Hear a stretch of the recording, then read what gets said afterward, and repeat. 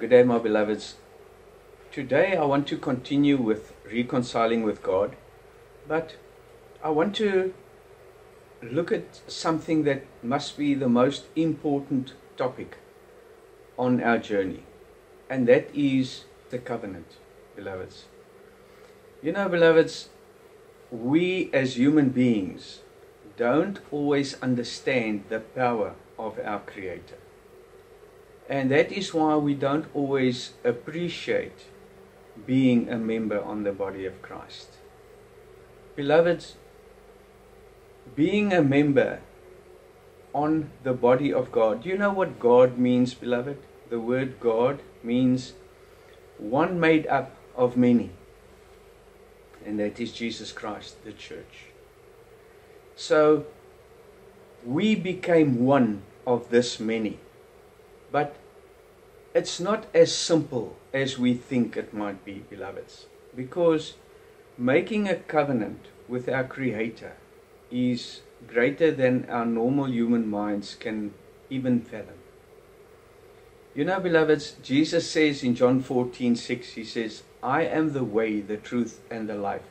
Nobody comes to the Father but by me. So we won't get to the Father but by the Son. The path, how to conquer the mind, how to become one with God, how to become spirit beings. But God says, you have not chosen me, I have chosen you. So how does this work, beloved? Some of us are testified into the church, some of us are born into the church. How does this work? Beloveds, you know, all souls that enters the baby while it is forming inside the mother's womb is from a plane called the astral. And there are many yogis and many other people that believe that you can choose the family you'll be born into, but I'm sure then many people won't be born into third world countries and where they die of hunger and poverty. So I can tell you something today that you can't choose. God chooses. So God chose you to be born into a member of Christ's body, or you were born in an area where the church was present, where you could be testified. So God chose you, beloved. Nothing comes out of ourselves. And He chose us out of billions of people. He chose you. And He said, I am going to make you a part of this body. And I am going to give you the opportunity to become one with me and to ascend out of hell and out of this pain and misery of this physical world. So, beloved, then God came to us through one of His members, through Jesus Christ. And that person testified us or taught us, whether we were in the church or not. And they gave us this wisdom to enter this path truly, to become enlightened and to become godlike and to reconcile with God. On this path only, beloveds. Then we said to God, please help me to get out of this hell. I want to become one with Thee. I want to be above all this. I want to help other people. I can't see people suffer so much. And then God said, I will uplift you, but you will make a covenant with me. And you will do what I tell you when I tell you. And I said, anything, Father, anything. And then God said, I'm going to give you something. I'm going to give you my child, Jesus. He's going to be born into your flesh. He's going to be born into your heart, into your crib. And I want you to bring Him up for me. And the day you leave your body, I will see what you did with that child. And I said, Father, please, anything, just help me out of this hell. And give me this light, give me this love. make me part of this. And then God gave us His child to bring up for Him. Now, beloveds, I want you to think for yourselves. If you have a child and you leave the baby with your best friends, and you and your husband or wife, you want to go away for a weekend to have a second honeymoon or whatever the case may be. And when you return after the weekend, when you drove into the people's yard, your best friend's yard, the baby was lying on the grass, wasn't fed for the time the baby was with him, naked. What would you do, beloved? I am sure it won't be a good picture. You will do something you're not really created to be. And that is the same with God, beloved. God comes to us and He says, I entrust you with my child. Bring him up for me. And we made a covenant with God that we will do that. And beloveds, how do we bring up that child?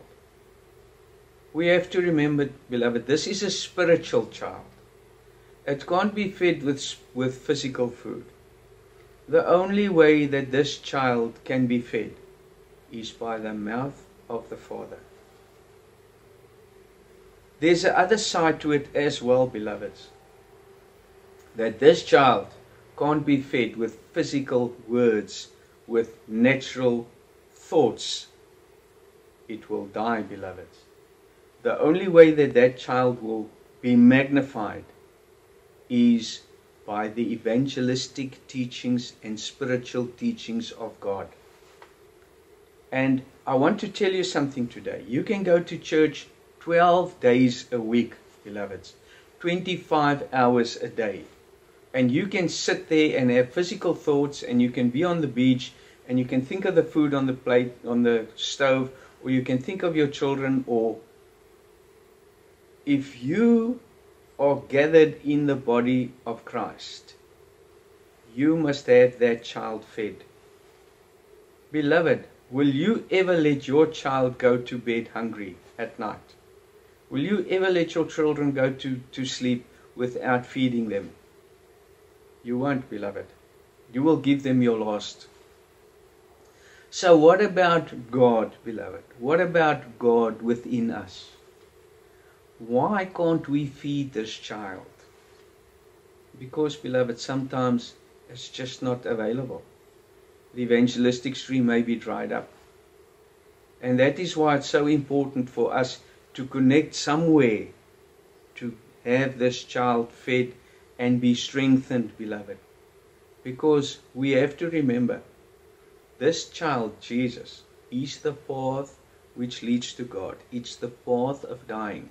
We have to magnify this Christ within us to conquer our own minds.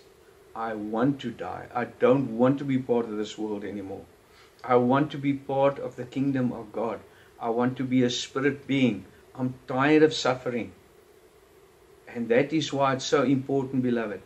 That covenant we made is to bring up that child.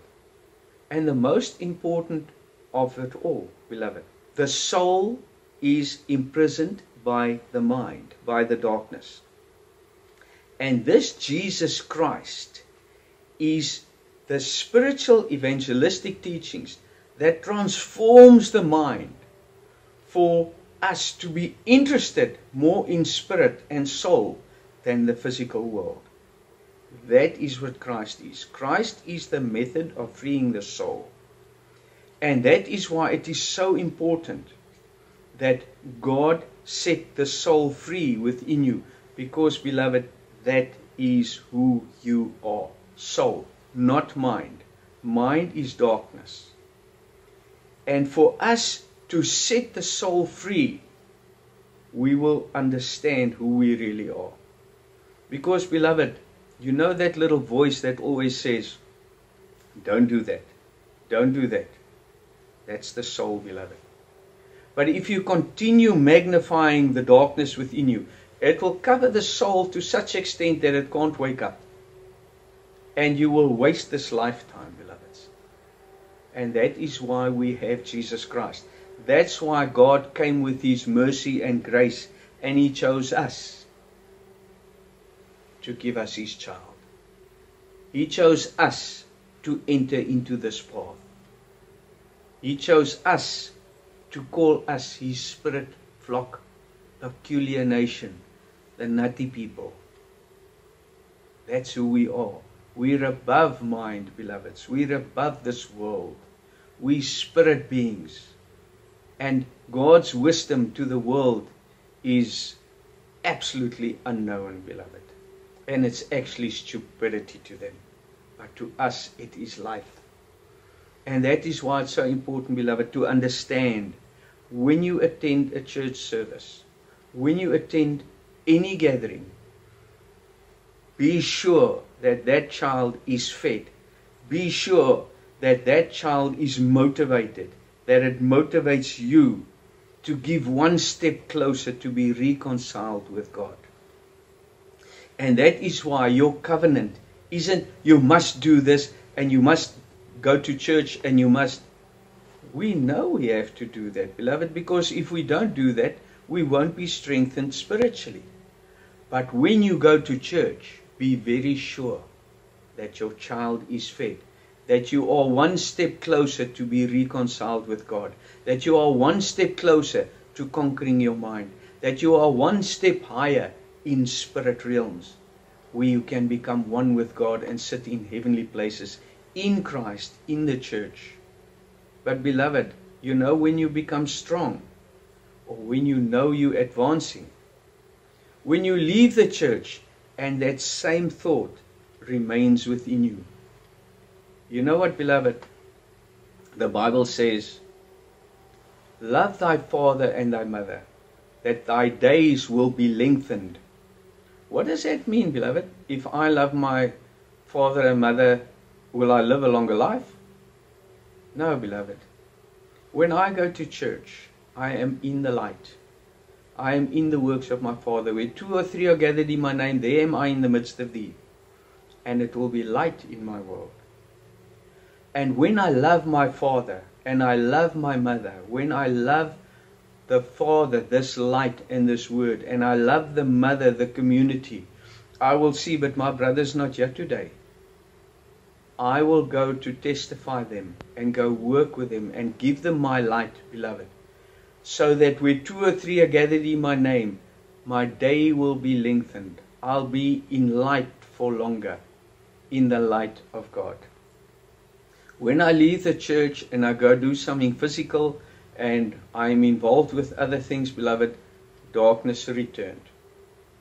And that is why when you love Father and when you love the community, the mother, your days will be lengthened because you will spend more time on your beloveds. And therefore, beloved, we will continue with the reconciliation and all the things that are more important for us to have our souls fed and this Christ Spirit be strengthened and magnified within us, beloved. And if you have any questions that I haven't answered or that you want answered, please ask, beloved. What I can't answer, I have a full body and all the wisdom of God and the universe to help us find answers. The main objective is, beloved, for us to put them in practice and become Christ the deed and do this for us to keep our covenant, not with a God outside or a God with fantasy or a God of flesh, but a God of spirit. The one I made the covenant with. I didn't make the covenant with a fleshly body, beloved. The God that spoke through that person, that is the God, the creator of the universe, the one with the light. That is the one I made the covenant with. And for that reason, I received a spirit child. And that is what I have to magnify within myself to become one with God and reconciled forever. Thank you, beloved. God bless all of you.